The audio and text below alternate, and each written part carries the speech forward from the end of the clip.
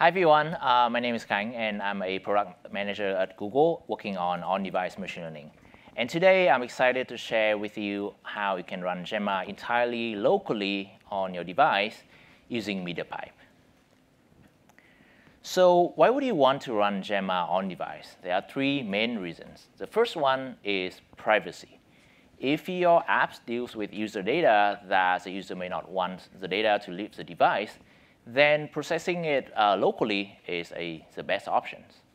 The second reason is offline availability. Because the model runs locally, you don't need an internet connections for it to work. And the third reason is cost. Because the inference runs entirely locally, you do not have to pay for the server cost. So MediaPipe LLM Inference API enables you to run Gemma on device with a very simple prompt-in, text-out API, so that you can quickly integrate Gemma into your applications.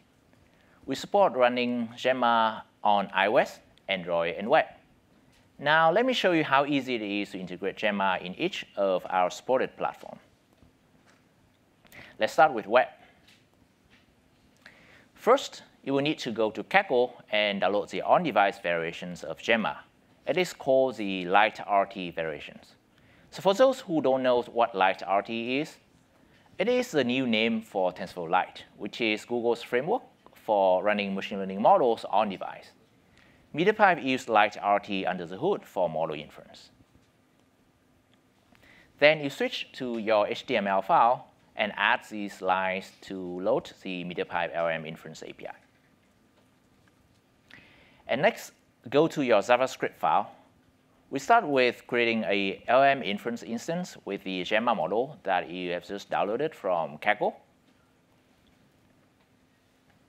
And then we give it a prompt and get back the generated response. It's very easy, isn't it? The nice thing about web is that you will be able to try it out very quickly in your browser with MediaPipe Studio. Let's roll the demo video.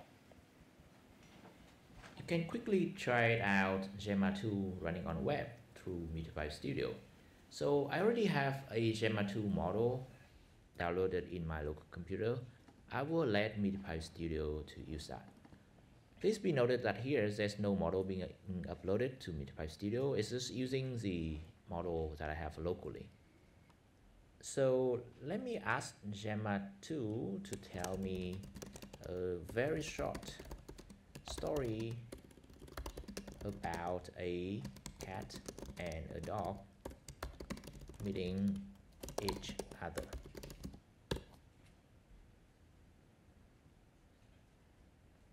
You can see that it's very fast. Pretty nice, isn't it?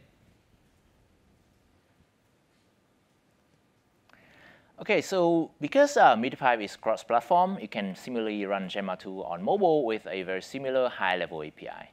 And now let me show you how to do that on Android. As usual, you go to the build.gradle file for your app and add the MediaPipe SDK as a dependency. And then you load the Gemma model that you downloaded from Kaggle earlier. And then you send an input prompt to the model and get the results back. It's very similar to the web API that you saw earlier, isn't it? Now, let me show you a demo of Gemma running on my Pixel phone. Please pay attention to how fast it is. Let's roll the video. You can see that the phone is in airplane mode, so there's no internet connection.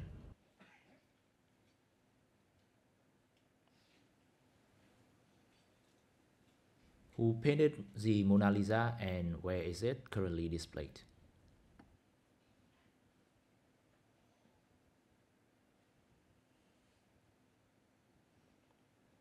Very nice, isn't it?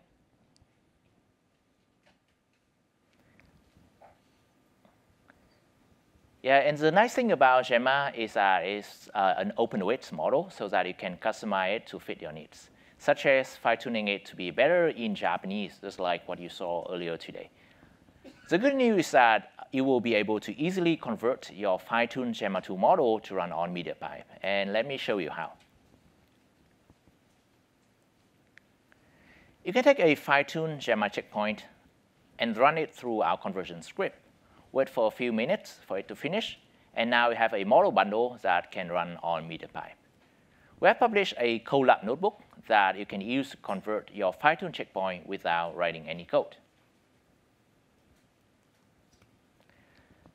Because we have announced Gemma 2 that was fine-tuned for Japanese earlier today, I took the model checkpoint and I converted it into the on-device format that can be used with MediaPipe.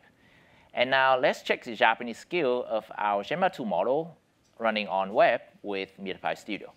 Let's roll the demo video. Now let me start with asking it a few questions in Japanese. What is the height of Tokyo Tower? And the answer is 333 meters. Oh, it's pretty nice. What about something in Tokyo that's taller than Tokyo Tower? And Gemma's answers is Tokyo Skytree, which is the correct answers. Let's do a follow-up questions. What is its height? And Gemma correctly answers that is 634 meters. Then I say, wow, that's really tall. And Gemma responds that Tokyo Skytree is indeed the tallest building in Japan. You can see that the Japanese fine-tuned version of Gemma 2 is really good in Japanese. So that was everything about Gemma running on device with MediaPipe that I would like to share with you today.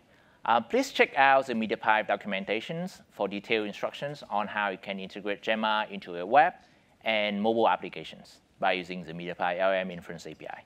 Thank you.